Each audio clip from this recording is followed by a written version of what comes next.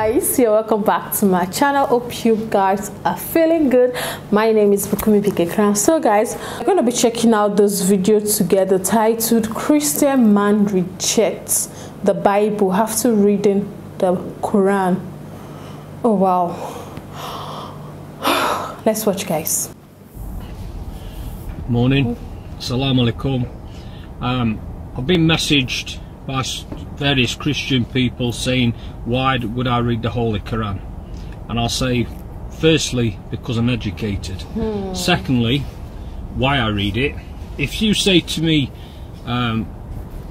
show me a Bible, I'll say, which one do you want? Do you want this one? Do you want this one? Do you want this one?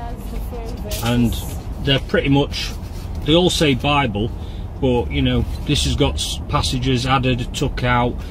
Basically it's been changed and altered, and that's universal.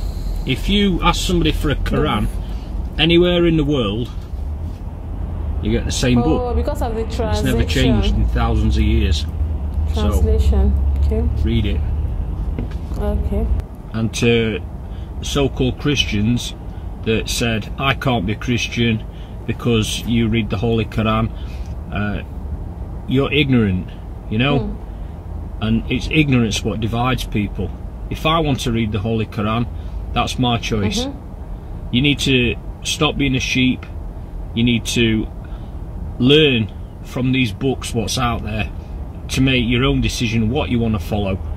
That's why I don't go to church, because I ask the questions you don't want to hear. Anyway, peace, Misha Allah, Allah Akbar. Thank you so much.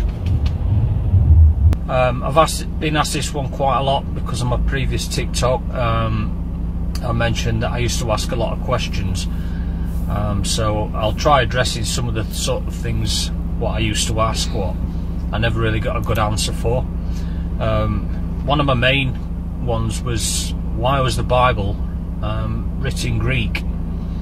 You know, Jesus was from Nazareth, from Galilee, and he spoke Aramaic, and there isn't a single Aramaic copy of the Holy Bible. You would think that Jesus spoke Aramaic. If it's direct words of God, then you would get a copy in Arabic or in Aramaic, and that's never been the case. There is no known copy in his native tongue. Wait, guys. Wait, did Jesus actually spoke in is it Aramaic? What's Aramaic? I think Arabic, right? Did he actually spoke in that language? Yes, Jesus is from Galilee, Nazareth. So that one is coming to me as a shock. It seems I need to do research on that, because I'm just hearing that for the very first time, you know.